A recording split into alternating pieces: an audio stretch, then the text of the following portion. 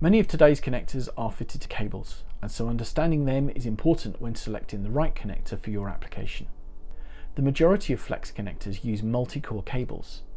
These are cables constructed of several individual conductors, each protected by their own insulation, which are then bundled up into a single sheath.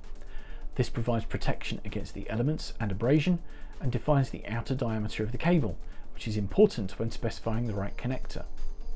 However, the overall diameter of the cable is only one element in its design.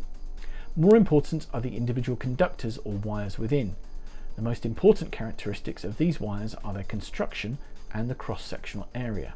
Wires are usually either of solid or stranded construction. As their name suggests, solid wires consist of a single conductor and offer the best electrical performance.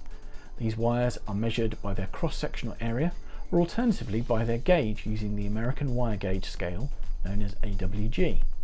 This uses an inverse scale. The larger the wire, the smaller its gauge. Stranded wire is constructed of several smaller wires that are twisted together. The result is a more flexible solution.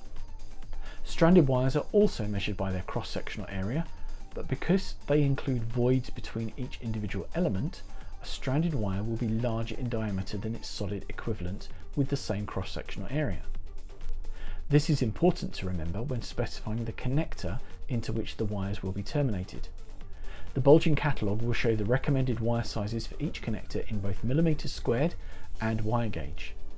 For example, a connector may be suitable for wires of between 2.5 and 4 millimeters squared, which is the equivalent of between 14 and 12 AWG. To help you, at the back of the Bulgin catalogue is a chart which compares AWG with cross-sectional area of popular wire sizes.